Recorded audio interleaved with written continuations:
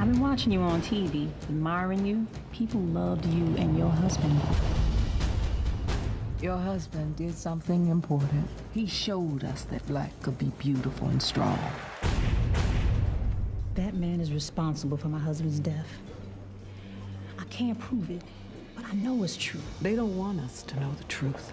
So much was taken away from us and our kids.